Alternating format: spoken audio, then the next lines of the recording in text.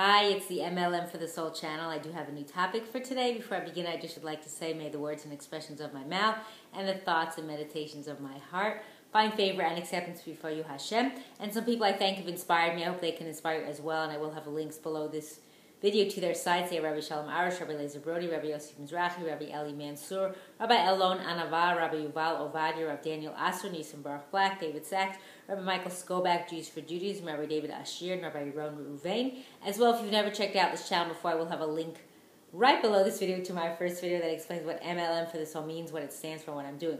So we're getting closer to the holiday of Pesach.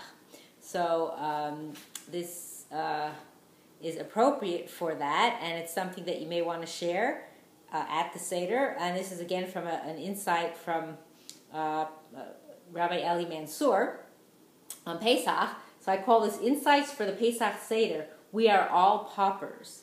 And you'll understand once we go along and I read to you what it says here. So towards the beginning of the Seder, before we begin reading the Magid section, we break the middle matzah on the not on the table, at the table. You don't break it on the table.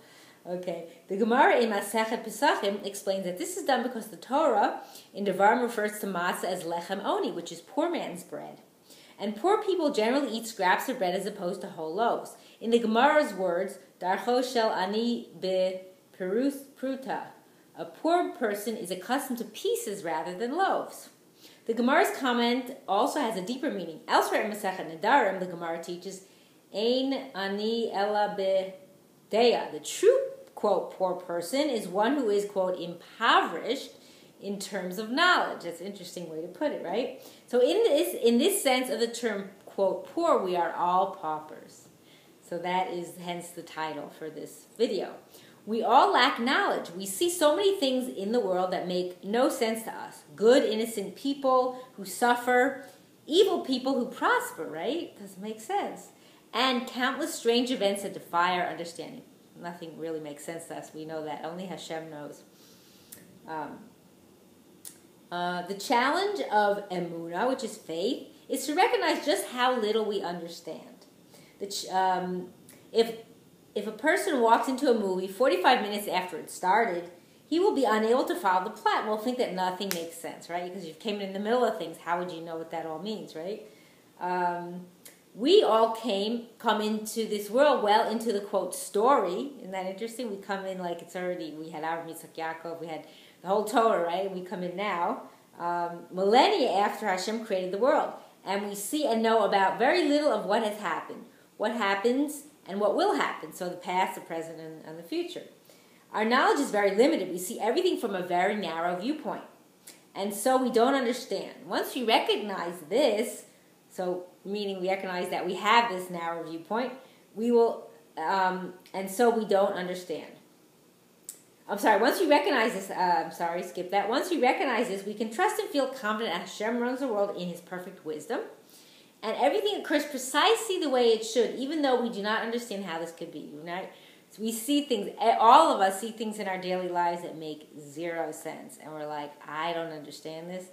You say, like, if you don't understand it, just say, Hashem, just help me get through this. I don't understand what this means. I know you do. I know you know what you're doing.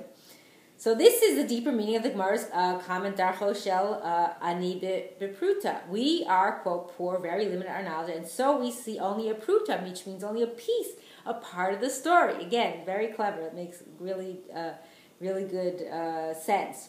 So the events we witness and experience are only a very small piece of a large puzzle of Hashem's master plan. And this is why we do not understand why things happen as they do, right? When you see something happen to you, maybe something, Rahman al-Islam, happens, heaven forbid, that's not so good. But that's the small piece of the puzzle. So you got to look at it in the big picture, that it has something that's going to benefit you, although you don't understand it at the time. We therefore break the matzah, keep one piece on the table, and hide the second piece. We remind ourselves that we see only a small portion of what is going on, and the other portion is hidden from our view. Very, very clever as well. So the hidden piece is brought back only at the end of the Seder, symbolizing the fact that at the end of our exile, at the time of Mashiach, speedily in our days, Amen, everything will become clear. That's beautiful. I think if people want to write down notes on this to share this at the Seder, it's very nice. Then we will finally access all the hidden information that we are now missing, and we will fully understand everything. Until then, we need to strengthen our emunah and firmly trust that Hashem is in full control and has only our best interests in mind. A young child does not understand why his mother holds him down to allow the doctor to give him a shot and cause him pain, right? This doesn't sound nice, right? But years later, however, when the child realizes that the shot saved him from a dozen or so fatal diseases, he thanks his mother. In our current state, we are, quote, blind, like ignorant children. And we do not understand the reason for the pain we sometimes have to endure. Pesach reminds us that the day will yet come when we will have the knowledge we lack now, and that everything will be perfectly clear. The Zohar calls matzah lachma demehemenuta, the bread of faith. The experience of Pesach is intended to bolster our emunah, to remind us that there is so much that we do not know, and to trust that we are always in Hashem's capable hands, and everything He does for us is always only for the best, and that through everything we do, even if we don't understand it, we will merit to live and see the coming of Mashiach speedily in our days and the rebuilding of our final and everlasting Beis HaMikdash. Amen, and thanks for watching.